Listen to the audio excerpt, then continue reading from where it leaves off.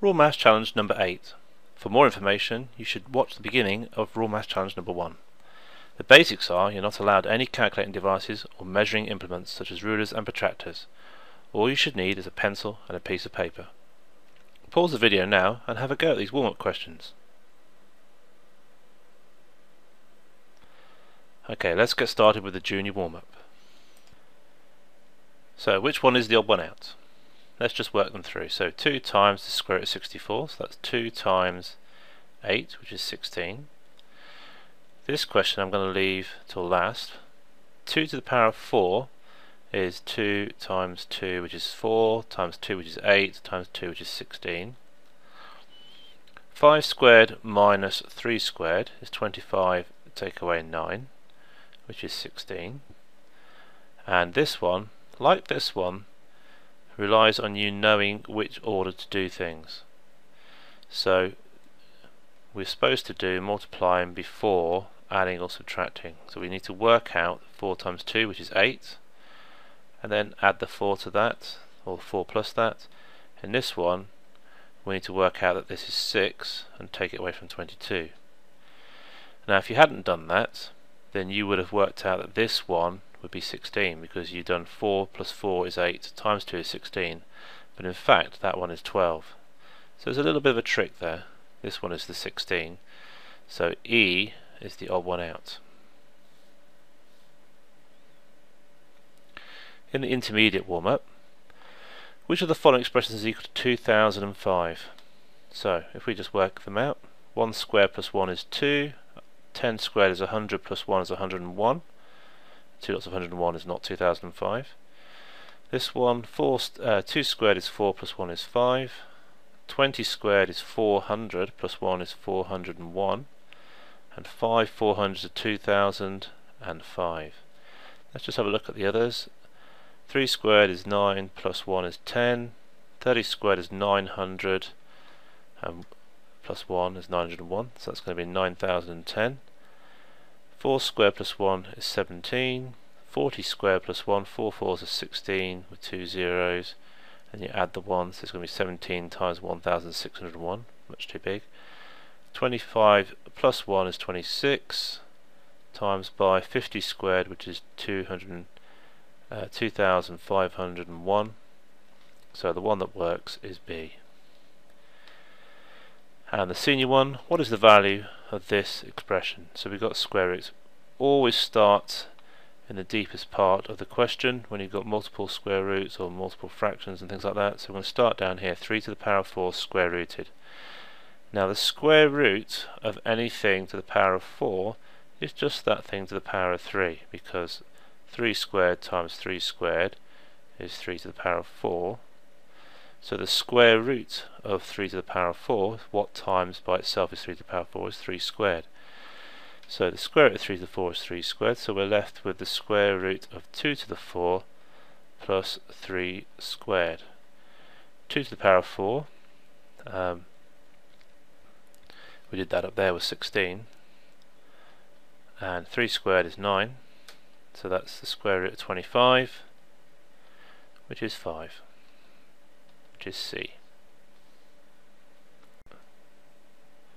Junior Trixie from Raw Maths Challenge number 7.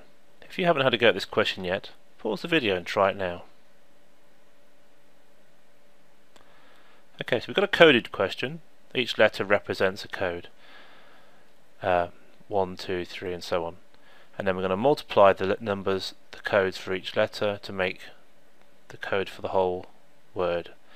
Now I'll give you an example for square, but this is the key one, rectangle, because when we're trying to find the code for triangle, you can see that part of it's repeated. The angle part is repeated, the T is repeated, and the R is repeated. The only difference is in triangle we have an I, and in rectangle we have EC. So if we figure out what the difference between those two things are, now let me just bring in the code I've written down here. I can select it. Okay, so that's the code for the first 9 letters. So E times C, E is going to be 5 and C is going to be 3, so that makes 15. I is the number 9. So rectangle would be the same as triangle, except for we've times by 15 instead of 9. So thinking about that, we need to think that 9 is equal to 3 times 3. So if I take the 3 bit out, the only difference is for the rectangle we've times by 5, and we should have times by 3. So we need to divide that number by 5 and then times it by 3. And we probably don't need to do that exactly. If I divide 30 million by 5, I'm looking at about 6 million, and 6 million times by 3 is about 18 million. And the only one of these which is close to 18 million is C. So you could just circle C. You could work it out exactly, but I don't really see the point in that. Intermediate trick C from Raw Maths Challenge number 7. If you haven't had a go at this question yet, pause the video and give it a try now. Okay, so we are dealing with an approximation question. We don't have to be exact, so try not to worry too much about the details. So if we're looking at this value here, so we're going 21.45, we're going to just use 20 grams per centimetre cube. Instead of 110, we're just going to use 100, and everything else is quite nice anyway. So working our way up, we want to work out how much volume is 100 tons, and then times that by 50 at the number of years. So if we know there's 20 grams is equal to 1 centimetre cube, that's what 20 grams per centimetre cube tells us, then 1000 grams, or 1 kilogram, is going to be approximately equal to 50 times 20, so 50 times 1, so 50 centimetres cube. So 1 kilogram is about 50 centimetres cube, so 1 ton, metric ton, is 1000 kilograms. So it's going to be 1000 times 50, so 50,000 centimetres cube. And we want 100, well we want 110, but we'll just use 100 tons. It's going to be 100 times 50,000, which is 5 million centimetres cubed. Now that sounds like quite a lot, but if we think about how many meters cubed that is, we think about a meter cube, then if this is 100 centimeters by 100 centimeters by 100 centimeters, how many centimeters in that meter cube? Well, that's 100 times 100, which is 10,000, times 100, which is a million. So 1 million centimeters cubed equals 1 meter cubed. So that's only 5 meter cubes. So that's 5 1 meter by 1 meter cubes. Now that's each year for the past 50 years. So 50 years is going to be 50 times 5. It's going to be 250 meters cubed. Again, sounds quite a lot, but if we break it down into a box and think about how big the sides might be, well, 250 is made up of 25 times 10. So if I take a 10 out and call the long side 10, and the 25 can be the end bit, which is 5 times 5, so it's 10 meters roughly by 5 meters by 5 meters, and that is probably about the size of a medium-sized house. So a house. Senior Trick C from Raw Maths Challenge number 7. If you haven't had a go at this question yet, pause the video and give it a try now. But you will need to know a little bit of trigonometry to be able to do this. Okay. Essentially, we just need to work out that one glass pane, and this is an approximation question, so we don't need to be exact. So I'm going to do 6,000 divided by 3,000, because they're about just over 3,000 panes, 6,000 meters squares.